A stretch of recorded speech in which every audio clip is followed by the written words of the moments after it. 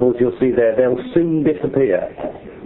You might get the odd page here and there where you've got white lines to start with, but don't worry, they will soon go.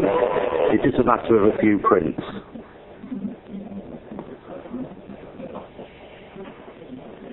Still going through its setup process.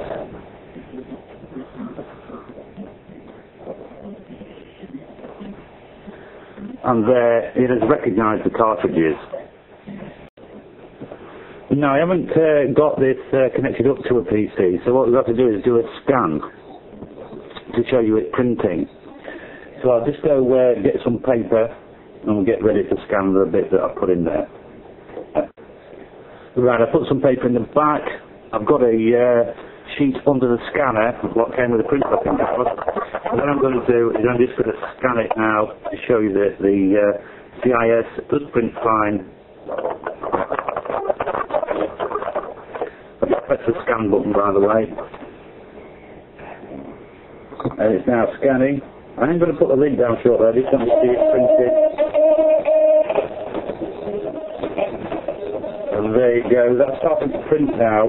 So I'm going to put the lid down because this is obviously important that people want to see that it works with the lid down.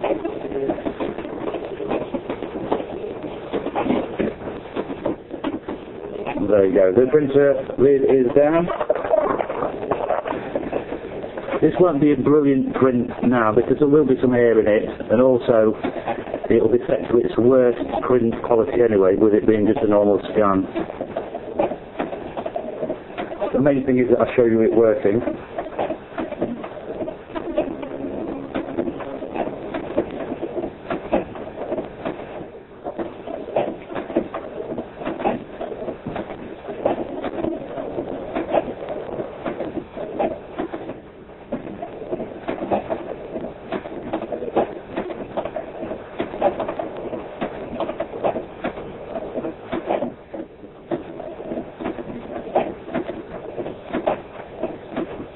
And you can see the paper coming out now.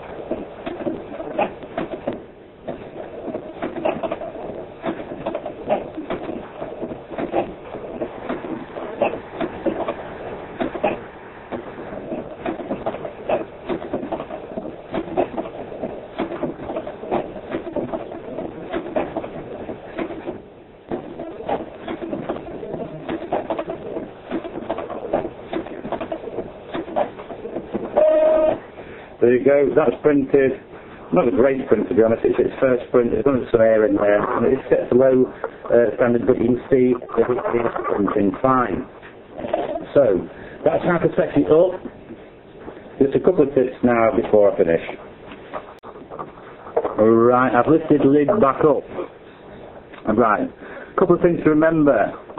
Your CISS bottles, these bottles here, very important this is, that you put them on the same level as your printer.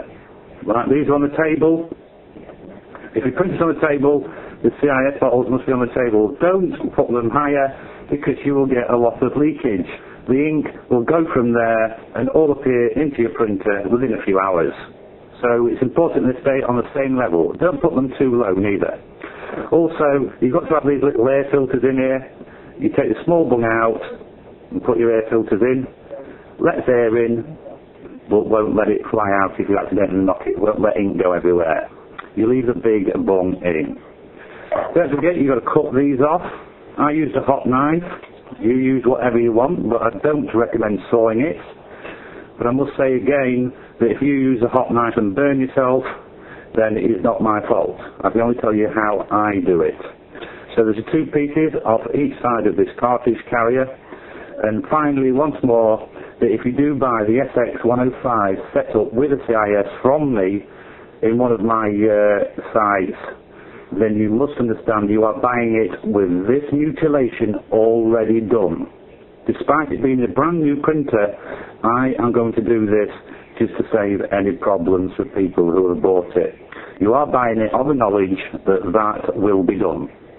Okay, that's about it. Sorry for about having to say those sort of things, but you do get some people who would want to buy it, do this themselves, mess it up, and expect me to give them their money back. That's the end of it then. Oh, there isn't. There's one more thing. The cartridge carrier, it's the reset button at the back. I can't pull it out at the minute, it's set there. But there's a little reset button that sticks up here, out the back of the cartridges. Your printer thinks you can't, for instance, your black cartridges run out. You'll say your black cartridges run out or cannot recognise black. All you do is you press your button or go through your software on your computer to bring your carriage to here.